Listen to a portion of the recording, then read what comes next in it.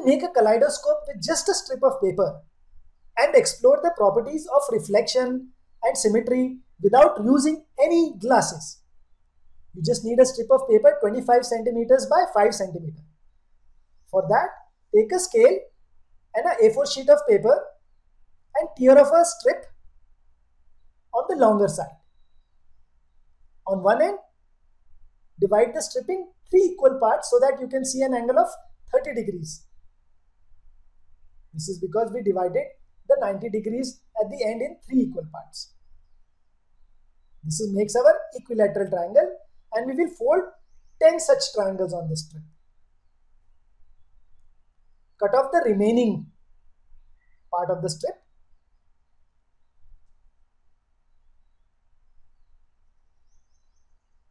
And the initial part, and now your strip will have 10 equal triangles.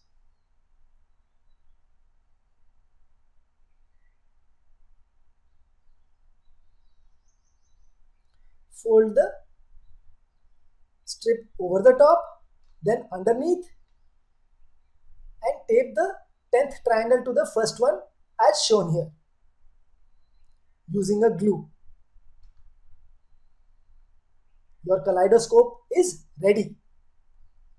To start flexing, you might have to fold on all sides of the triangle so that it is easy to flex or easy to open up all the 3 faces. This is also called the tri-hexaflexagon. Because it flexes, it's called a flexagon. It is hexagonal in shape and it has 3 faces. Now there is no limit to your creativity and drawing skills. Color different patterns and see how they change shape if you turn it around and start folding. Cut it at the ends or in the center and see how they get reflected, and observe the symmetry. Here we are cutting 3 triangles on one end. See what shapes it makes. There is no end to this creativity. You can cut things in the center of the triangle and see the patterns that it makes, just like a real kaleidoscope. Turn it over aside, and when you start flexing, different patterns show up. Keep folding, keep flexing, and have fun.